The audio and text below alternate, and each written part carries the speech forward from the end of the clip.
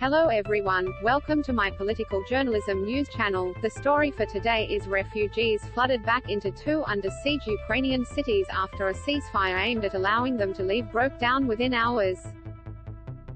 Local authorities blamed Russian forces for breaking the truce aimed at setting up evacuation routes out of Mariupol, a strategic port in the southeast, and the eastern city of Volnovika.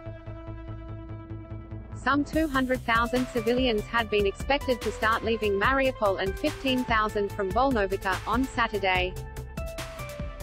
Instead, footage posted to social media showed devastation and ruin as civilians fled or took cover.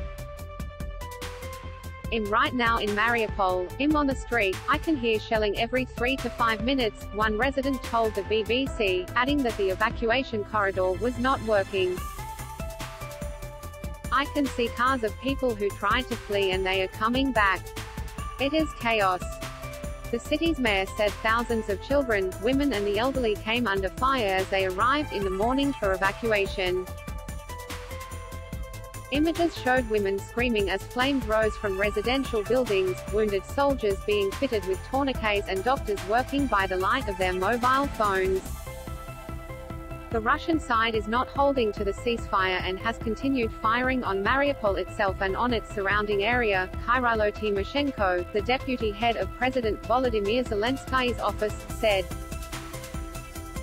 Talks with the Russian Federation are ongoing regarding setting up a ceasefire and ensuring a safe humanitarian corridor.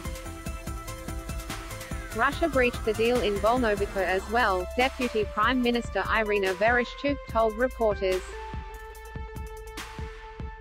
"We appeal to the Russian side to stop firing," she said. On the outskirts of the capital Kyiv, Ukrainian troops helped a crowd of civilians cross a destroyed bridge. They were attempting to reach the city center to be evacuated by train, as homes in the northern city of Chernihiv burned from what locals described as Russian shelling. One resident accused Europe of merely looking on. "We wanted to join NATO and the EU and this is the price we are paying, and NATO cannot protect us," she said.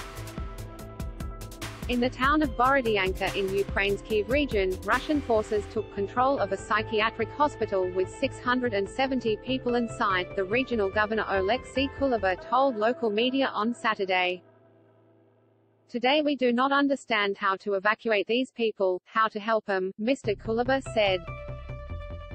"They are running out of water and medicines. These are people with certain special needs, they need constant help, many of them have been bedridden for years." That is all for today news. Thank you for watching to my channel. Please be sure to leave your comment and subscribe below for more news update.